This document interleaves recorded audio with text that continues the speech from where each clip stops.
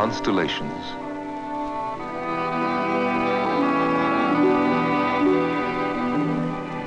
stars, planets.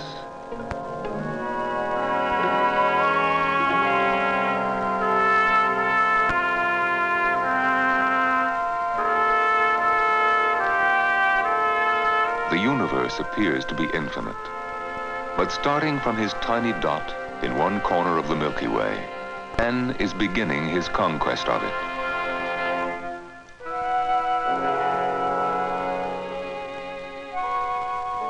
After his first trial steps, he will one day walk the moon. We can marvel at such exploits, even as we realize that chances are slight that man will venture personally beyond his own solar system. It is a long way to the stars. One of the slenderest things on our small planet is spider silk. That's why these fine threads are used for crosshairs in delicate optical instruments to study the stars. Spider silk is so fine that 1 pound would circle the Earth.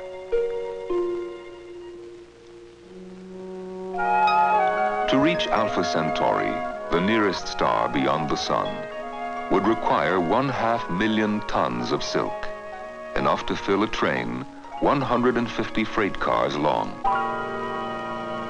Only by the science of astronomy can we leap across this vastness and, by our eyes, and with special scientific instruments, analyze the elements and atomic structure of distant suns. The sole source of knowledge of objects beyond our solar system is electromagnetic radiation. When the spectroscope was invented, we found we could analyze matter by its radiation. Every chemical element creates a unique set of special lines that we can compare with others. Thus, we can deduce that the entire universe is made up of elements similar to some of those we find on Earth. We see some radiations as colors, but despite the fact that we receive almost all our knowledge through our eyes, the visible spectrum is a narrow one. We might see many new colors if we could see into other wavelengths, such as radio waves, infrared, ultraviolet, X-rays, and gamma rays. And the light invisible to us can tell us much about the mysteries of space. Already, this invisible light has led us to a new understanding of the universe and provided unsuspected puzzles for our solution. The envelope of air which protects life on Earth also screens out or absorbs the starlight in this portion of the spectrum. And it is these invisible radiations that could one day tell us how stars are born and die, and how the universe was created. For earthbound astronomers, the challenge is tantalizing. Telescopes on brief rocket flights have brought us hints of entities we never knew existed. And balloon flights have lifted telescopes 8 miles into the air to take some of the clearest photographs of the sun ever obtained. From earthbound views like this to this. Yes, it is beyond the air that we must go if we seek a clearer image of the heavens. Above distortion that makes the stars twinkle, above the blotter of air that absorbs the ultraviolet, the X-rays, the gamma rays, on which much of the study of starlight depends. We need a solid platform, hundreds of miles out in space, from which to make our studies. Not a rocket, not a balloon, but an orbiting astronomical observatory. And that is what has been developed by scientists at the Goddard Space Flight Center, where Dr. James Kuparian headed a group of distinguished astronomers. To know the stars, we must capture starlight, light that is cut off forever from human eyes on Earth. For this, we need special telescopes. There are such telescopes, and here is Dr. Arthur D. Code, who helped design one of them at the University of Wisconsin. radiation that comes to us from celestial objects spans the entire electromagnetic spectrum, from the long radio waves through the infrared and visible light into the X-ray and gamma ray region. The Wisconsin telescopes are designed to observe in the ultraviolet region beyond the range of visibility of the eye. Space contains not only many old stars like our sun, a few billion years old, but young blue stars, only a few 100,000 of years of age. These young, hot stars give off most of their light in the ultraviolet, a region which does not penetrate the Earth's filtering atmosphere. The Wisconsin telescopes will be able to see these hot young stars. They will measure the energy distribution and the intensity of light from young stars, something never before possible. From these studies and many more, we hope to learn more about how stars are born, age, and die, and how matter is reborn into the universe. This telescope was invented in the 17th century by Monsieur Cassegrain. Medieval, but a modern version will aid man's knowledge of space. Dr. James Kuparian of the Goddard Space Flight Center has, with the help of other NASA astronomers, devised a new way to use Cassegrain's ancient telescope. The Goddard telescope system has been developed by us to explore ultraviolet radiation of stars in a manner somewhat similar to that of the Wisconsin telescopes. The emphasis, however, is on increased spectral resolution. With the Goddard telescope in space, we can sample radiations emitted from within our own galaxy and compare them to emissions from galaxies tens of millions of light years distant. It's an exciting prospect. With the OAO, man will go a long way toward solving the mystery of the creation of matter. Through our new window on the universe, we shall search the stars in many ways. An early project will be the mapping of the entire sky by ultraviolet light. In charge of making this unique celestial map is Dr. Fred Whipple. The new map of the universe, which will be very different from these maps, will be made by telescope. With 4 such ground-controlled telescopic cameras, we intend to make an all-sky map in 4 separate ultraviolet colors. In addition, we plan to catalog more than 30,000 very hot stars, much brighter than the sun, many times more than astronomers have previously recorded in the ultraviolet. Among other objects, an ultraviolet map of the sky will study pockets of interstellar gas and dust clouds. Some are dark, some almost invisible from Earth. These vast clouds in space may hold clues as to how stars are born. An OAO project, developed in the Space Telescope program of Princeton University, will investigate these provocative dark areas. Dr. Donald Morton describes it. This telescope can be used for many different kinds of observations, but at Princeton, we have a particular study in mind. Not all clouds are as dark as this one in Orion, but it is apparent that the space between the stars is not empty, but filled with great clouds of dust and gas. As starlight travels towards us, the atoms in these clouds absorb part of the spectrum. By observing these areas in ultraviolet light with our spectrometer, it's possible to deduce the density and chemical composition of the interstellar gas. All the telescope packages will be working in the same range of wavelengths, but there will be a difference in the sharpness of resolution. For example, the Smithsonian and Wisconsin telescopes will take the initial broad approach with low resolution studies in bands 500 to 10 angstroms wide. The Goddard telescope will examine this same radiation with medium resolution in bands from 10 angstroms down to 1. And for the Princeton package, there remains high resolution, down to 1/20th of an angstrom. Astronomers have long believed that new stars are formed by the condensation of interstellar gas and dust.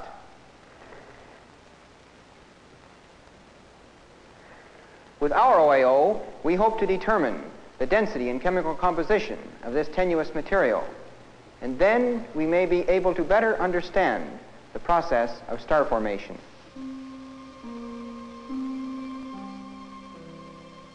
This satellite, the OAO, is the biggest and most complex unmanned satellite in the NASA program. Built by the Grumman Aircraft Corporation, it is basically a shell into which various kinds of telescopes can be mounted. When it has been placed in an orbit 500 miles beyond the Earth, this space observatory will give us eyes to see into regions until now invisible to man.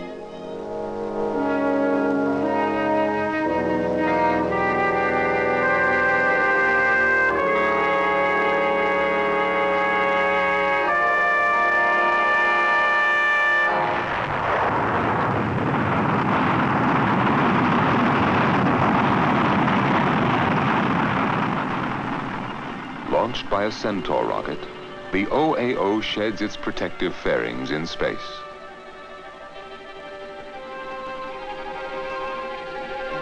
The OAO powers itself through solar panels, storing electrical energy derived from sunlight.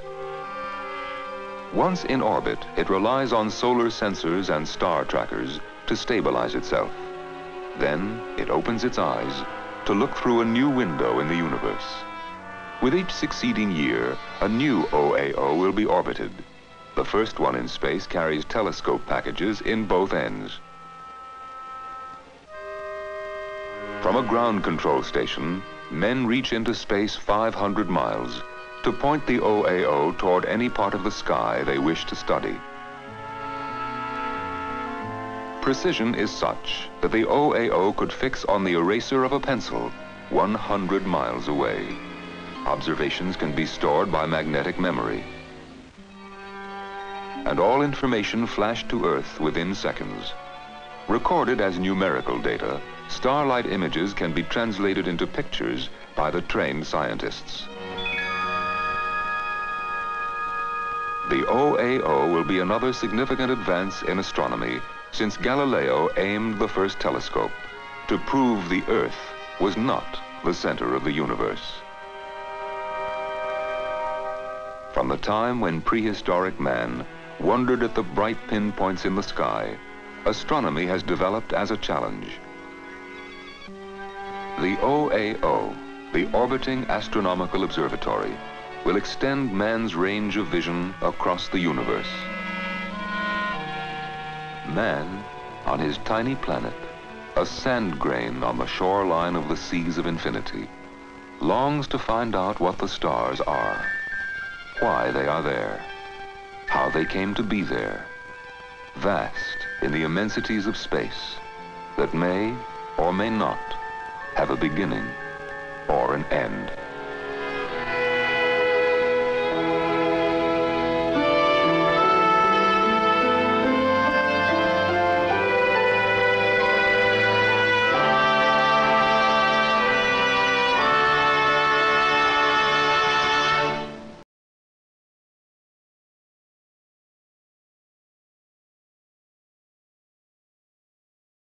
Hello? Hey.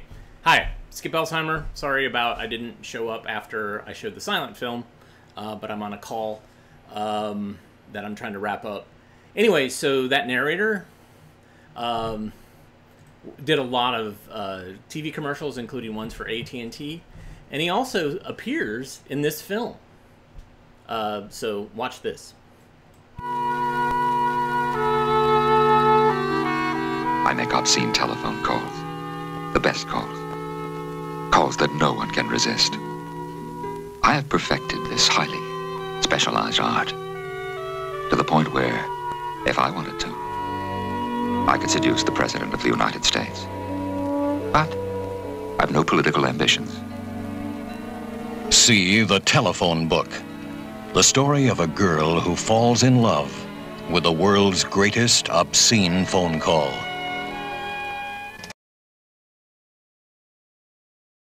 Streaming, it's absurd to hear his voice in this movie. It's definitely an awesome thing. So let's learn about the molecule of heredity while I finish up this call. Enjoy.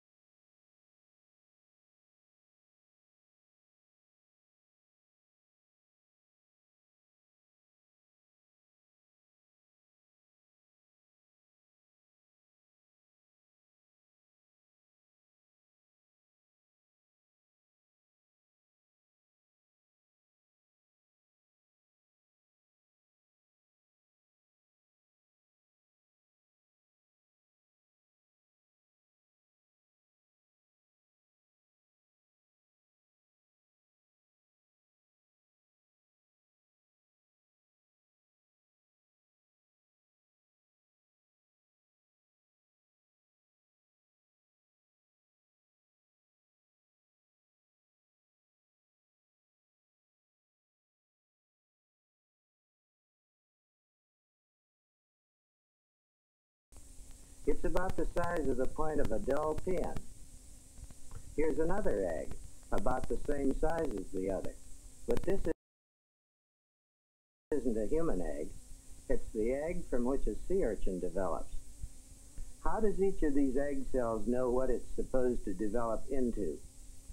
For instance, how does the human egg cell know that it's supposed to develop into a human being? It knows because the cell contains an elaborate set of directions, or specifications, for making people, not sea urchins. These specifications determine what color our hair will be, whether we will be male or female. To a large extent, they determine what we will look like, and they determine many thousands of important things about the way we will grow and develop. Most of these specifications are contained in the nucleus, the microscopic central sphere of the egg cell, located in tiny bodies called chromosomes. The specifications we call genes. I'm now going to ask 5 questions about these specifications, and then tell you what we think the answers might be. First, how are the specifications transmitted from one generation to another? I'm going to illustrate with some mice.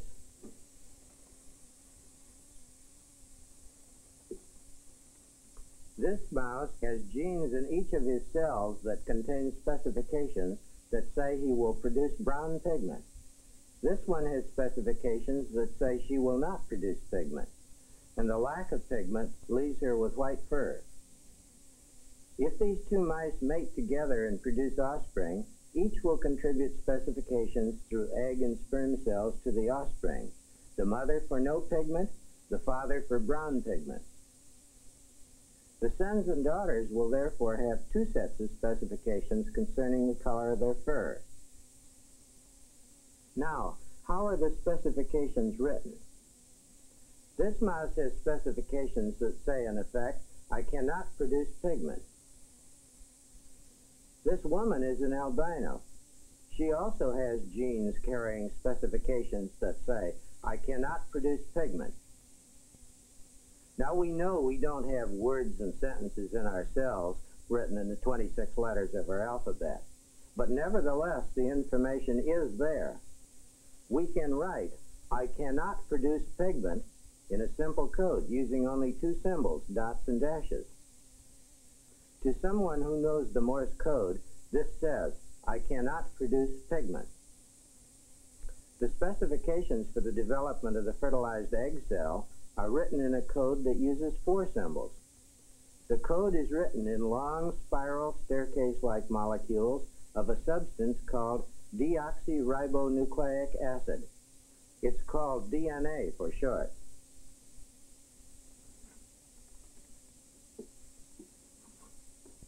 Now this is a model of a molecule of DNA. DNA molecules are made of a large number of atoms and are quite complicated. But they are made of smaller, less complex units, and it's the way these smaller units are arranged that determines what the code is saying in each particular piece of DNA. Let's look at a simplified diagram of a DNA molecule. If we were to untwist the spiral, the basic shape of a DNA molecule would be somewhat like a ladder. The long supports are made up of connected subunits of sugar and phosphates. We'll indicate these with the letters S and P. The rungs, or connecting pieces, are 2 units each and are of 4 different kinds. We can simply label them A, T, C, and G. Each connecting rung of the DNA molecule is made up of 2 of them. An A is always combined in a rung with a T, and a C is always combined with a G. However, they can be combined in either direction, and the rungs can be arranged in any order.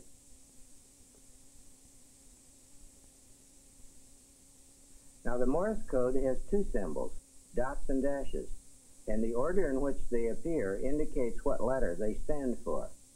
The DNA code has 4 symbols, and the order in which they are strung together is the code that spells out the specifications that tell the egg cell how to develop. Now, of course, this code doesn't form letters and words, but it does record information that controls and directs the development of an egg into a fully grown organism. Located on one of the chromosomes of this albino woman is a piece of DNA that says in some way in its 4-symbol code, "I cannot produce pigment." It's been estimated that it takes from 1,000 to 10,000 of these code units arranged in a particular order to encode such a specification. Just imagine how many different specifications it takes to determine how you will develop. There are some for the color of your hair, others for the color of your eyes, others for your blood type. Each of us has perhaps 100,000 separate specifications contained in the fertilized egg cell from which we develop. Collectively, these 100,000 specifications add up to a kind of a recipe for us. They say how to make us out of the egg cell, given time, food, proper temperature, and so forth.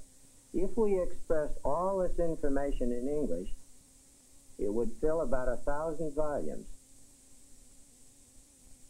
Yet all this information is contained in that tiny microscopic sphere that is the nucleus of the fertilized egg cell. This fertilized egg cell is the beginning of a human life. Now let's examine, how does it develop into a human being? Do you know what mitosis is? Mitosis is the way a cell is divided into 2 cells. It's the way new cells are made. That's right. It's through the process of mitosis that we develop from one fertilized egg cell to an organism with millions of cells. Here we see a cell divided by the process of mitosis. The time is sped up by the camera. Actually, it takes much longer.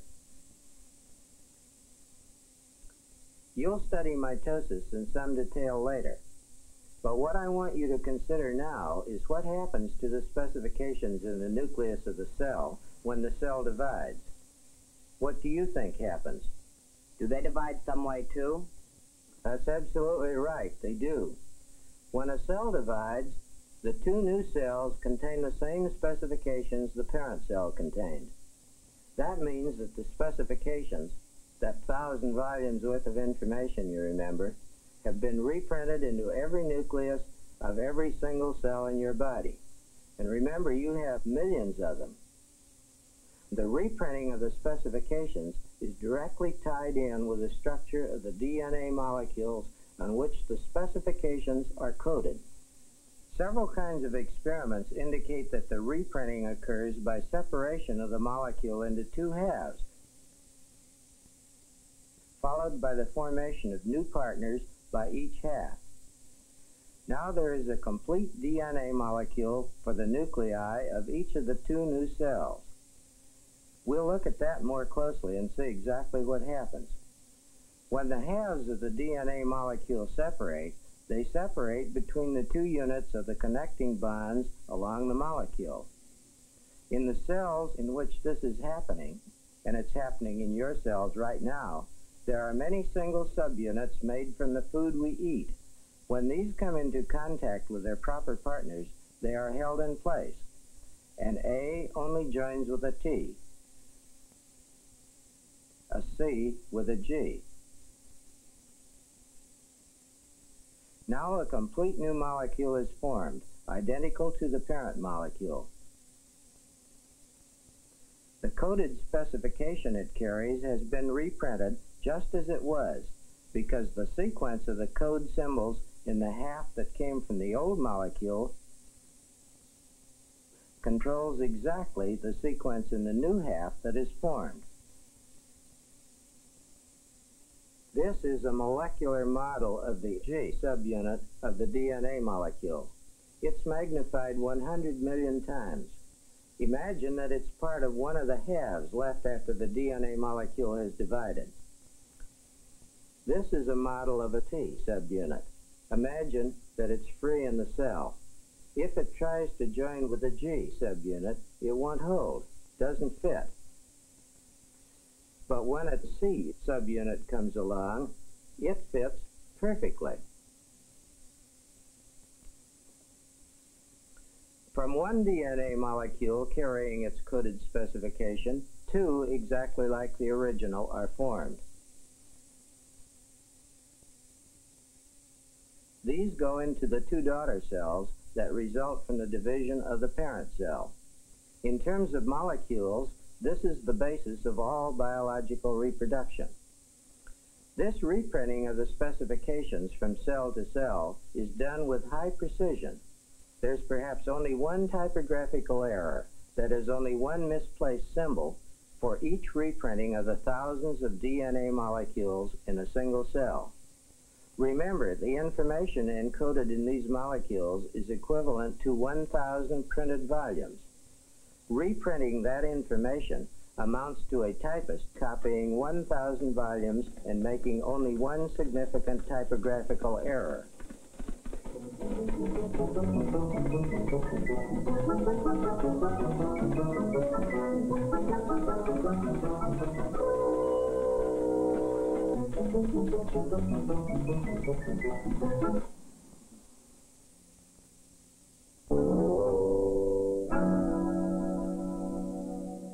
What about the occasional mistakes in DNA specifications? Mistakes in reprinting, like typographical errors, or mistakes that occur in other ways. We call these mistakes mutations. Usually, mutations give rise to wrong recipes and are harmful. For example, if there's a mistake in the DNA specifications for a hemoglobin protein, the hemoglobin made according to this specification will be defective. This is a cell with normal hemoglobin, the red pigment molecules of your blood that are necessary for carrying oxygen through the circulatory system. This is a cell with defective hemoglobin. It's called sickle cell hemoglobin because the red cells containing it are distorted, often in the shape of a sickle. This defective hemoglobin occurs in man when there is a mistake in the DNA instructions for producing hemoglobin. Such cells come to an untimely end, and the bearer of them suffers from sickle cell anemia and often does not live to maturity. Now, I don't want you to think that all mutations are unfavorable. As a matter of fact, most of them are. But you'll learn that the entire process of evolution has depended upon favorable mutations. We have evolved from one-cell creatures of billions of years ago through errors in DNA specifications that have improved the recipe for the organism in which they occurred. This is the principle behind the development of hybrid seed and livestock, and it's the principle nature has used in the development of such complex creatures as ourselves, able to cope with our environments in a remarkably satisfactory way. I hope I've aroused your curiosity about these amazing DNA molecules that carry your biological specifications. If you want to learn more about them, and there is much more no one yet knows, I strongly urge you to first learn as much as possible about the chemistry of simpler molecules. Such study will be well worthwhile, because in a real sense, DNA holds the secret of life itself.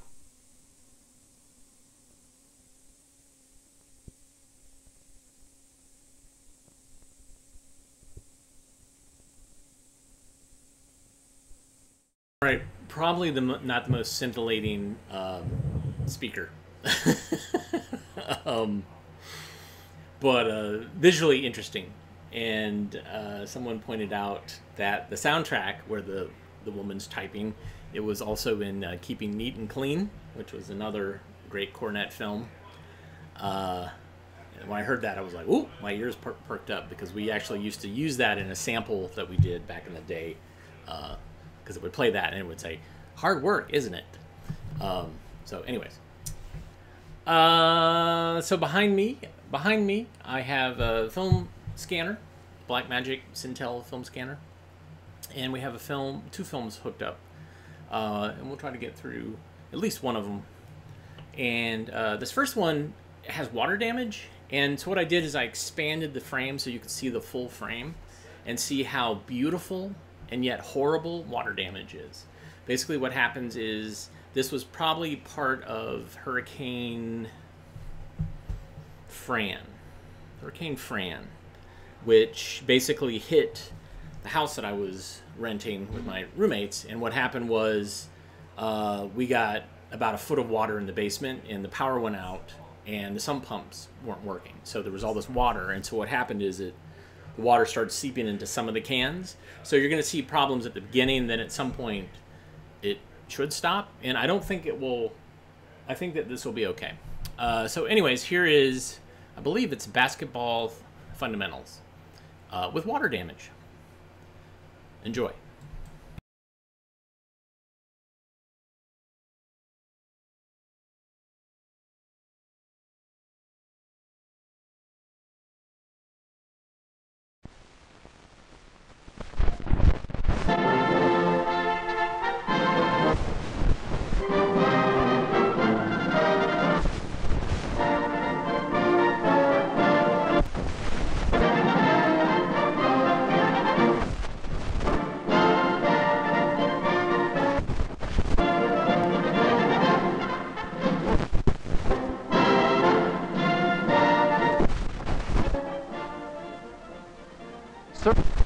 Skills are the foundation upon which winning basketballs are built.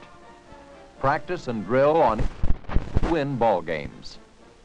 Accurate shooting and dribbling begin with the hands on the ball. The fingers spread but comfortable, and the ball on the palms of the hands.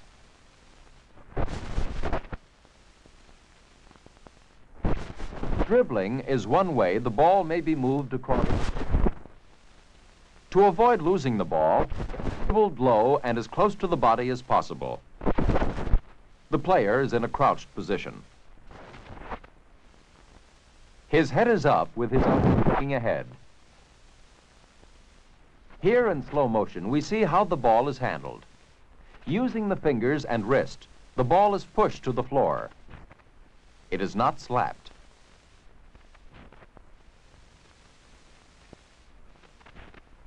Successful passing requires speed, accuracy, and confident ball handling, which comes from constant practice. In the two-handed push pass, the ball is held chest high and delivered with a straightforward pushing movement. The ball is released with a strong finger and wrist snap, with the palms of the hands facing the flight of the ball. Good follow-through of the hands and arms is important. The two-handed bounce pass is also started from the chest. But the ball is pushed to the floor as near the opponent's feet as possible. The eye should be looking straight ahead and not down at the floor.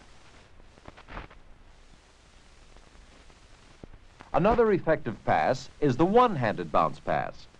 The ball is carried to passing position with two hands and released with one.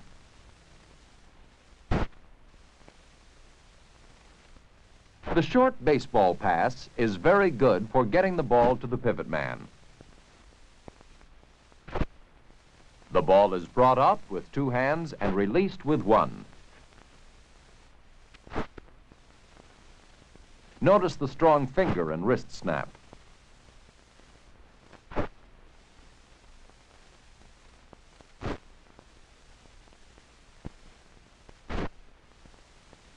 The long baseball pass for distance is given power by bringing the ball farther back past the shoulder and throwing it with a strong whip of the arm.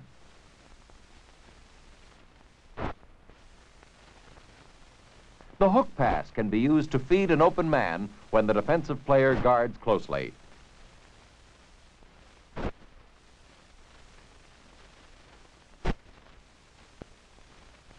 This pass is made by jumping from the floor and hooking the pass while in the air. The player takes off on the left foot when passing with the right hand.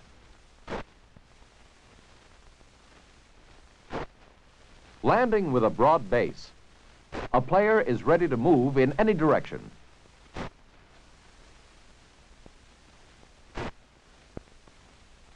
Handling the body is as important as handling the ball. Quick stopping practice helps to attain good body balance. This is the stride stop. It is made with the knees and hips fully bent into a crouch to keep the body balanced. The rear turn, or reverse pivot, is useful when coming up to a defensive man in order to protect the ball or to pass back to another player. After the player has turned, the ball is held fairly close to the body to prevent losing it.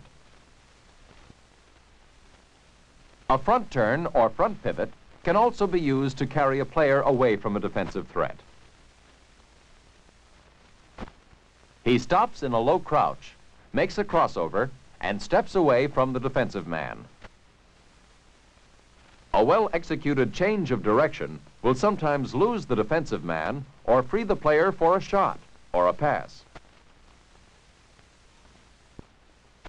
The player pushes off on the foot opposite to the direction he is moving. A change of pace is used to lose the defensive man when dribbling.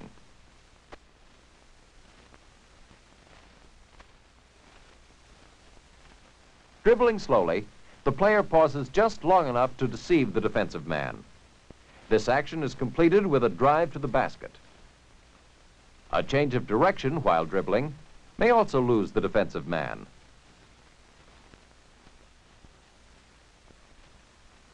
The player fakes with his head and shoulders. The player dribbles with the outside hand, keeping his body between the ball and the defensive man.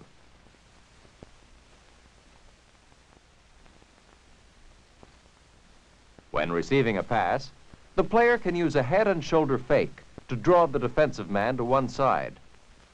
Then the dribble is started in the opposite direction.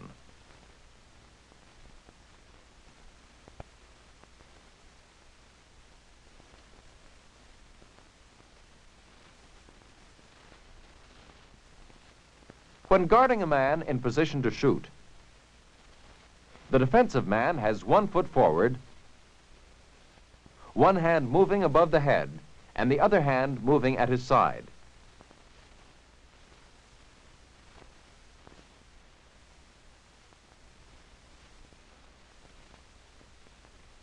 He's close enough to the offensive man to keep him from shooting, but still in position to move quickly to prevent him from going around. If he moves closer to the offensive man, the defensive man does not cross-step, but slides either forward, backward, or to either side, keeping his knees bent and his body close to the floor.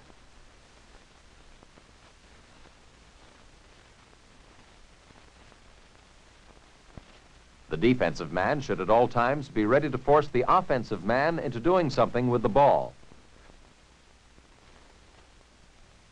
When the ball is passed, the first move of the defensive man is to release a step or back away from the passer into a basketball stance, knees bent and both hands extended.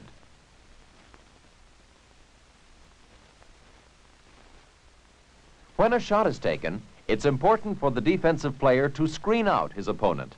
This is done by use of a pivot.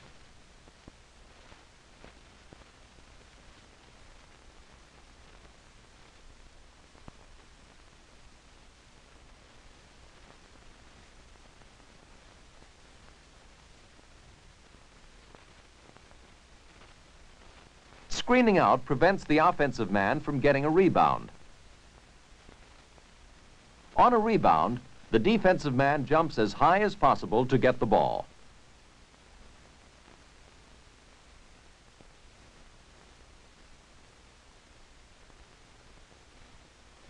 Scoring in basketball is done by field goals and free throws. Let's look first at the jump shot.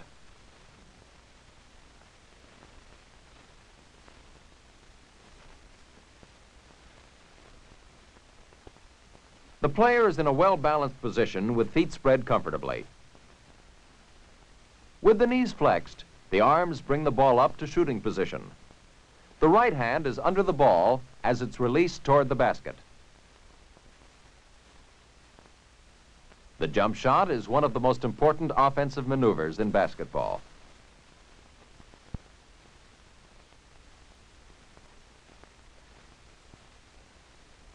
In the hook shot, the player starts with his back to the basket. The arm is extended as the ball is released.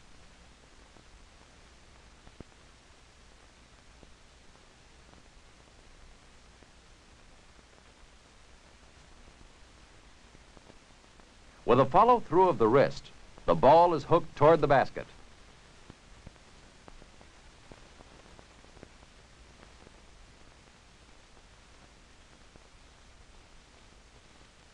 The hook shot must be developed with both the left and right hands.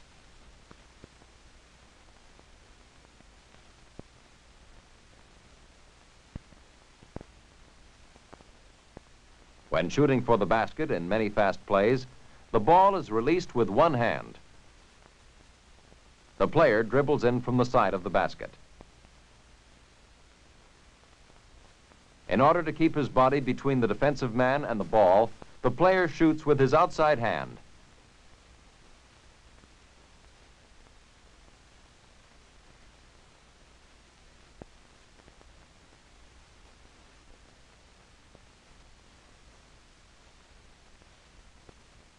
When the play carries the man very close to the basket, he crosses over and lays the ball back up on the backboard with the opposite hand.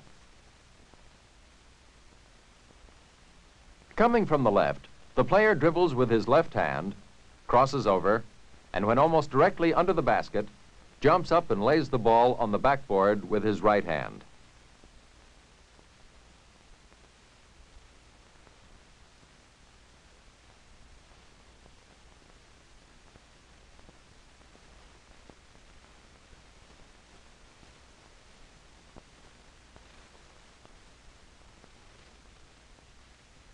A reverse layup can be executed when the player finds himself too far under the basket.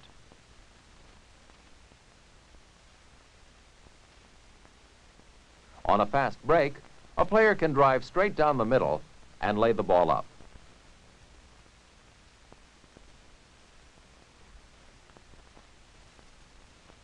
Free throws demand much practice. The two-handed free throw may either be executed underhand or overhand.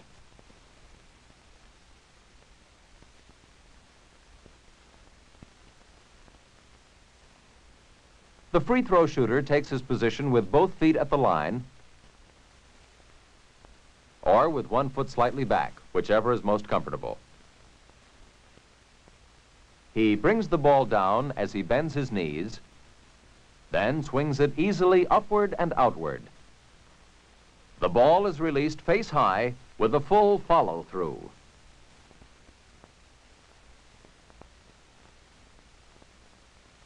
The one-handed free throw requires that the ball be placed in the most comfortable position for the individual player.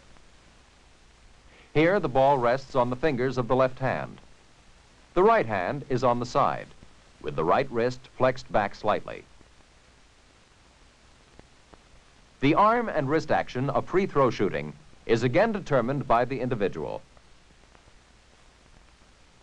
The ability to score regularly from the free throw line wins many ball games.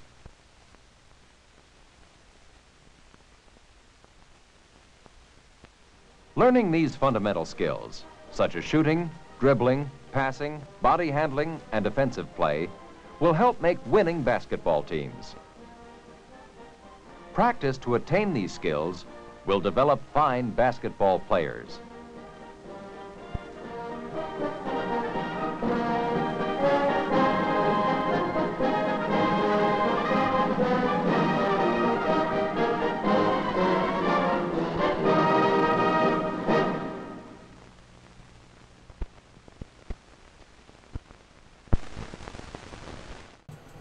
So,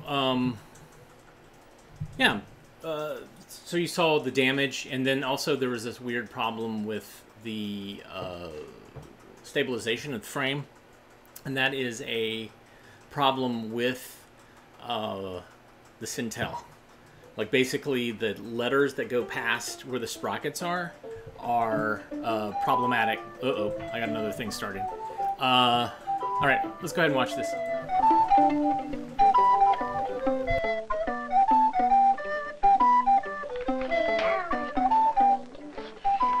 Once there was a little boy named Reggie who never seemed to have the time to take very good care of his things. And whenever someone came to his house to play, there was trouble. What you doing? Not big trouble, but trouble. You want to play with my new game? Sure, how do you play? Like when Horace wanted to play with Reggie's new game. Where are all the pieces? I don't know. So many parts were missing. Where could they be hiding? Let's look under the bed for them. Okay, look at all this stuff under the bed. What is all this junk? How do I know? Well, Oh, we'll never find them. maybe they'd play with Reggie's fire engine instead. It's busted. Uh-oh. This ladder is busted too. Reggie remembered he'd stepped on it. Before you can even sit down. I like a messy room like this. How about doing some coloring? What a messy drawer. Reggie has lots of crayons, but who could find anything in that mess? Poor Horace. He was getting tired of all this. Maybe he'd just read that book of Reggie's he'd liked so much. What'd you do to But it? look at it. Oh, yes. Reggie had left it outside one day, I can't read. It's all muddy. and that night it rained. Flores, you want to play football? Yeah. Could they go out and play football? How can we play? There's no air in it. Guess not. And when they found the air pump, There's no needle. the needle valve was missing. Well, I think I know where it is. And, of course, Reggie thought he knew where it was, but he just couldn't remember. I'm going home. Well, that's the way it was for the little boy who didn't seem to be able to take very good care of his own things. That evening, his mother and father came in to say goodnight. They saw his room was a mess, and because they wanted to help, they started to clean it up. Perhaps they weren't really helping him by picking up after him all the time. If they only knew of a way to help Reggie learn to take care of his things himself. Nope. Look at this. Here's the pieces of that puzzle. Good night, honey.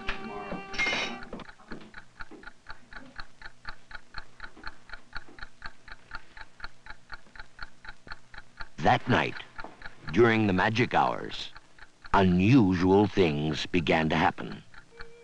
Are they gone yet? Not yet. Shush. Let's tiptoe. Is he asleep? Are you sure he's asleep? Quiet.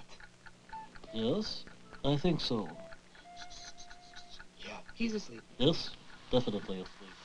Everybody, come on. We're going to have a meeting. Yeah, Reggie's our friend. We should help him. We've got to let Reggie know that we're not happy. That we don't like what's going on, right? Right. Yeah. We've got to show Reggie that he has to take care of us. We've got... Sure as possible. This has gone too far. How can a football live without air? Air!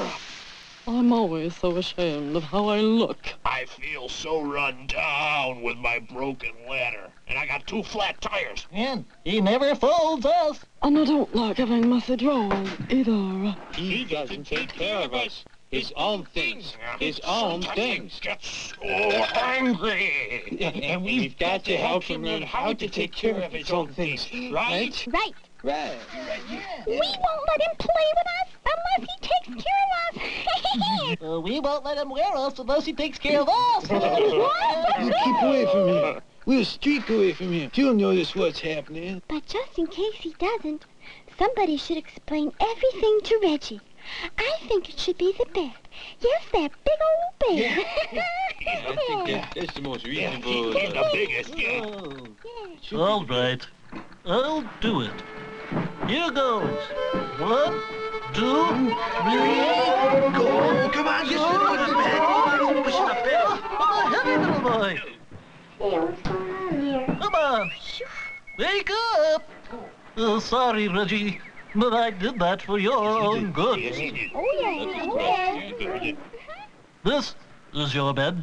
Speaking on behalf of all your toys and clothes and the other things you own. Oh, yeah, that's right. We have something important to tell you. You see, Reggie, we are not happy. You don't take care of us. If you want to use us anymore, Reggie, you've got to take care of us. Goodbye. Hold on. Do you see, Reggie? If you don't change your ways, it's goodbye. Goodbye. Goodbye. Not anymore, brother. I'm getting out of here. Quick. And goodbye. Hello, and goodbye again. I don't want you using us anymore.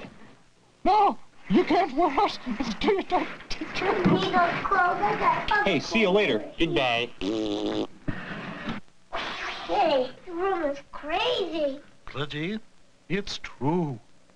We are angry, but we're still your things, and we'd like you to take care of us. You don't think you know how? Oh, you do. Oh, sure you do. Come on, pick us up, put us away, take care of us right, and then we'll let you use us, okay? Goodbye. All right? Okay. Let's get started. Anywhere will do. This is our everywhere. We've all been talking about it. We'll even help you if you promise not to tell. Take care of us right, and we'll be glad to let you use us. Always. That's a good idea. Reggie, you know where we go. Would you put us away, please? Sure. Thank you. You're welcome. Hey, Reggie, you're doing fine. You want to put us away, too? Thanks. Thanks a lot. You're welcome. Come on, pick me up. See? It's not so hard, is it, Reggie? And we all appreciate it. I want to be put away, too. Me next. Oh, that's the idea, Reggie. Keep it up. Hey, Reggie's doing a dandy job, eh, fellas?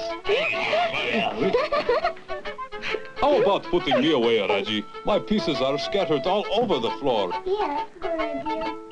Hey, it's looking pretty already around here, isn't it? Mm-hmm. It most certainly is.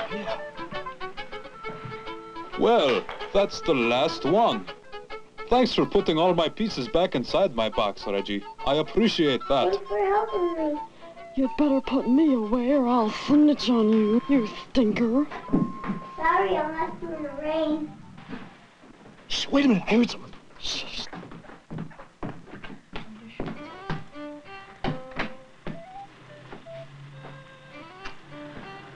I wonder if Reggie will put those away. Mom didn't even notice I cleaned my room. Well, Reggie, what are you going to do about those clothes? I think he's going to put us away.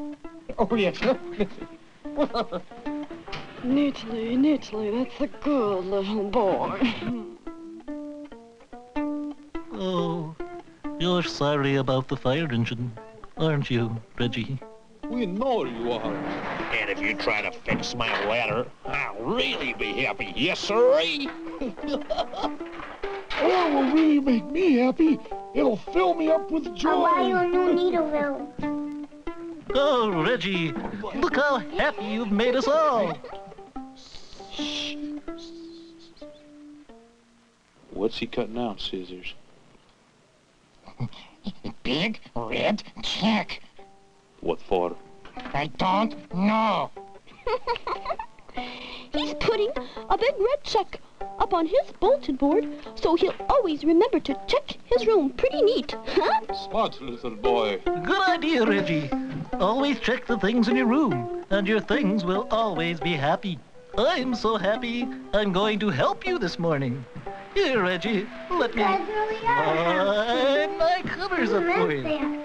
And just wait until your parents see your room. Oh, but we mustn't tell them how we got your room so clean. Can you keep it a secret? I don't know. The rest of us are good at keeping secrets. Aren't we, gang? Yeah. we kept a secret one for 3 years. I won't tell anybody. I wouldn't tell a soul. Quiet, everyone. Here they come. Look at this. I don't believe it. Reggie! Come here, Reggie. The room is clean. Fantastic. You cleaned up your room. What happened? How did you do it? The toys put themselves away, the bed made The toys put themselves away? They did, right. The toys put Sure. themselves away. Listen, you know what? This deserves a treat. Okay. Yeah. You've been such a good boy. Come on, let's get some ice cream.